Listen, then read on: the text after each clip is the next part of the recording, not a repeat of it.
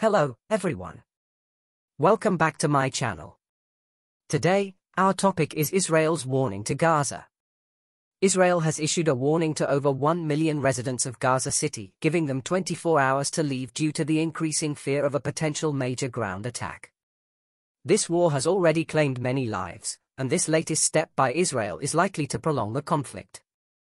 Humanitarian organizations have sounded the alarm about fuel shortages in Gaza's hospitals and dwindling food and fresh water supplies. I believe that this war is escalating and could become even more dangerous.